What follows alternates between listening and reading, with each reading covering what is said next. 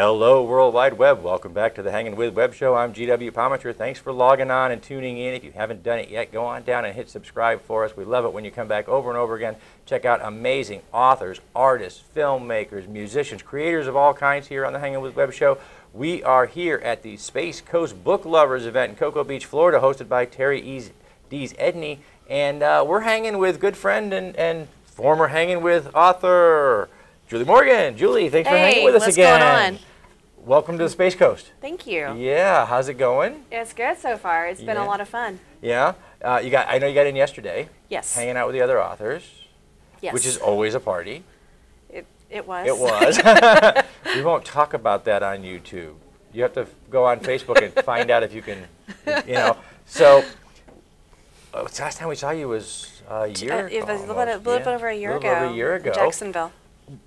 What have you been doing? I mean, we know because we stalk you on Facebook, but they don't. Some of them do. I wouldn't call it stalking. It's friendly banter. Yes. Well, I've written a couple of more books, and some of them have gone into box sets. Nice. And I had a box set recently hit USA Today bestseller. Awesome. So it was my first time. That's awesome. Yes, I was so excited. And I have a book coming out, probably looking at mid-June. The third book to my alchemy series, which is steampunk, and so I'm really looking forward to that. It's going to close out that chapter of that series. And here at the event, I have a story called The Power Here that's only available here in paperback. Wow! And it's online right now in a box set, so it can't be bought by itself right now, except here. Very cool. Yeah. So. Very cool. That's busy.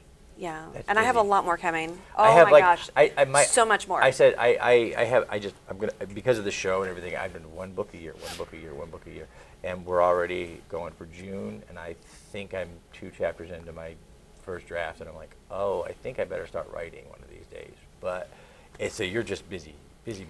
Yes, I'm plotting out a new series right now, and I think I know what she wants to talk about. Huh.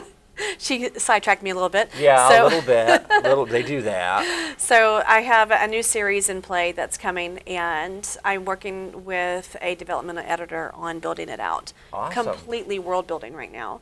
And we're starting to plot, but it's a new adult paranormal, a little bit of romance involved, but more of a vampire and vampire hunter series. Oh, wow. It's going to be a little different, completely action-packed. Cool. And yeah, so I'm very excited to see where this goes. Underworld action going. Yeah, kind of. So now with the new paranormal, are you? Because you said you're world building right now. Yes.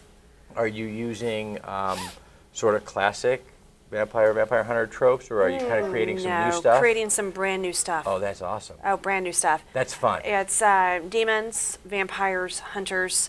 There's some trickery involved with the hunters. I don't want to say magic. It's not necessarily magic, but it's abilities, you know, that these hunters have. Vampires. This is kind of, there's already a little...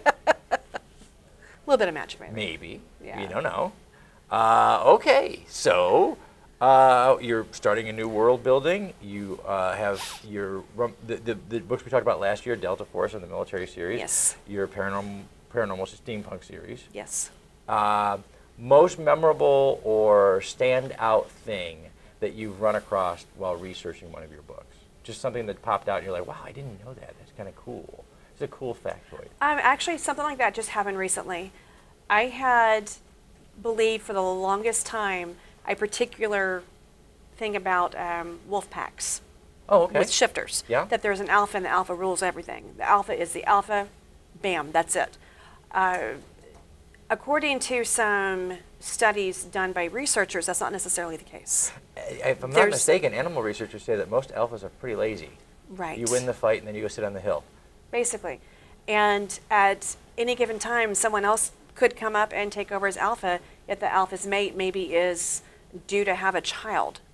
You know, so it's not necessarily, I'm alpha, you must kill me to take over. You know, it's not necessarily, that's not the case. Kind of step aside. Yeah. So, and there can possibly maybe be more than one. And I had the hardest time accepting that. Whole notion of alpha, yeah, sort of. Yeah, because a lot of us, for the longest time, have always written alphas in the sense of, I'm the alpha. This is my pack. Yeah. You know, and that threw me through a loop, you know, seeing that and reading that. It is, and I know, like I said, a lot of animal researchers say that, you know, the alpha kind of, you know, you win the fight, you go sit on the hill, and then you're sort of king, but the nice thing about winning the fight is you don't have to do anything. Yeah. To you know, so they don't actually have to come by and nod to you. You just, they live their lives, and oftentimes the beta or another alpha from, you know, will a type will, you know, push the pack out. Sure. And the animal themselves, the alpha just gets to sit there and go, yep, well, nobody's gonna mess with me anyway. Yeah. It's sort of a get out of a fight free card. Right. So now you don't have to fight anymore. You just go sit over there in the corner of the bar and let somebody else do your fighting. Throne chair. That's right. Get it, you know, I could picture what was it? True Blood. Eric Northman. Yes. Northman sitting in his little That's throne my in the throne. club. Yeah. Get away from my Okay, feet. well, in a year, the show's grown a little bit. You can see we've done some really cool stuff. Yes. But we've added a segment because we had so much fun talking to our writers. We call this segment clickbait. Clickbait. Clickbait. Okay. So on the internet, clickbait. See, it's fun, isn't it? So on the internet, clickbait are those headlines that you can't look away from. Oh yes. They're almost never what they say they are, but Yeah. you can't not. You have to click because it's like, you know, big scandal here and this is happening there. So we put our own spin on that. Just like last year, they went out and found totally foolish, ridiculous questions. And then what we're looking for is your real life answer is going to give us like the million-view headline. Oh, gosh. Julie Morgan said this. There's a lot of things Julie Morgan have said. I could just go to her Facebook page and grab a whole bunch of stuff. You really could. All right. So, okay, we'll just do it. Keep it simple. Thank you. Favorite 80s or 90s jam? Comes on the radio, you can't help it. Sir Mix-a-Lot. Sir Mix-a-Lot. Baby Got Back. Baby Got Back. Gotta turn that up. All right. Okay. Didn't see that coming, did you?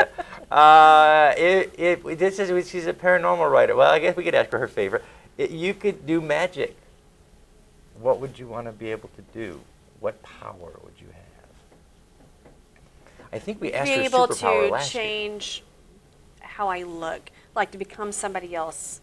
Just like who? Not like the whole Merlin thing. That was a little creepy stalker. It is. That we kinda. talked about earlier Yeah. behind the scenes here. Yeah, for those of you who don't know, Julie and I were talking about the new King Arthur movie, Yeah. which is, by all reports, amazing. I You've thought it was been. fantastic. Yeah, and we were comparing it to former Arthur's, Excalibur and King Arthur, and so, but yeah, to be able to change your appearance. Right, and it's kind of just a way to... What would you do with said power? This opens up a whole new can of worms here. Yes. You realize that, Yes, right? yes, see. So this kind of goes in play with the series that I'm plotting out. Uh-huh. And if you had the ability to mind read, imagine being a spy and going overseas and being able to hear the secrets that you're not supposed to hear. In like, not even have to do a whole lot of work to do it. No, you just sit like there. sit in the bar and wait for people to walk Yeah. by, and you know everything. And you hear everything. It's like Suki. There are, yeah. Yes. See, and there are some things you don't want to hear. No, there's not. There are a lot there's of things. not. I've been to some of those European bars. There are a lot of things you Yeah. really don't want to hear. Yeah. Unless you're writing a really steamy romance novel, because then you've got all the research you need. Okay, so where are you going from here, besides back to the keyboard? Where's your next appearance? Where can people find you up the road? Oh, okay. I'm thinking, well, my next thing is a game thing. I was being literal. The next one. This is a fantastic author event. One of the great things about it is there's so much for the authors to do. Yeah, there is. But you have the signing, and you get to meet the readers and the fans, and that's great. But there's also so much going on for the authors, which is fantastic. So- Terry, thank you. What a great job. So, yes, thank you, Terry. July, I'm headed up to Canada. Canada. My first Canadian trip ever. I'm going up to CalypsoCon. So if you're familiar with Calypso Calypso. Masters, she's putting up her own Awesome. her event, and she's asked me to come be one of her attending authors. Oh, that's going to be I great. think there's 11 or 12 of us. It's pretty small, but there's a lot of readers coming. That's so great. it'll be a lot of fun. I'm That really will looking be, forward to and it. your first Canadian trip. Yes. Wow, that's fantastic. We have one of Cosplay Michael's adult cosplay friends Okay. has started touring just in the last year and a half, and is going to do his first overseas tour next year.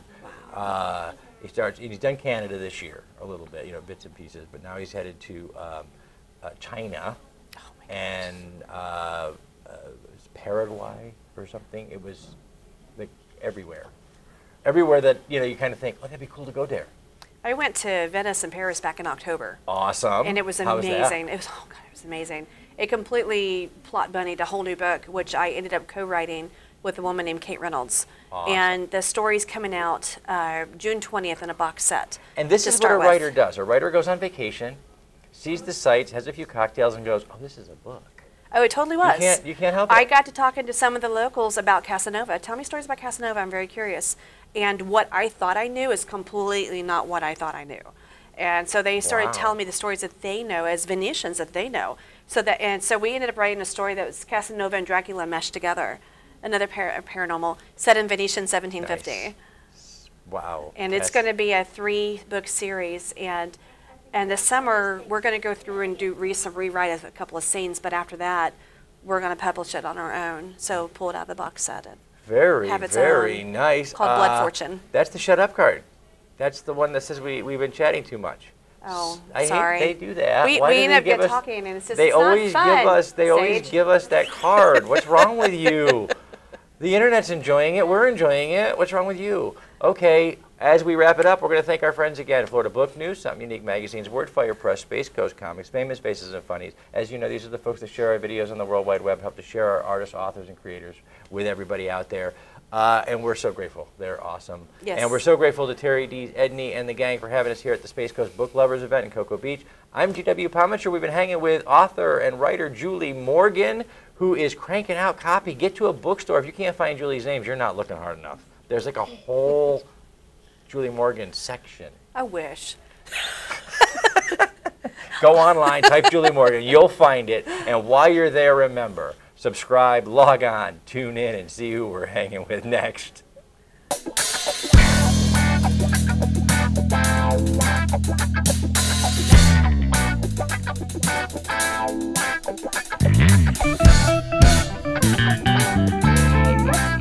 Thank you.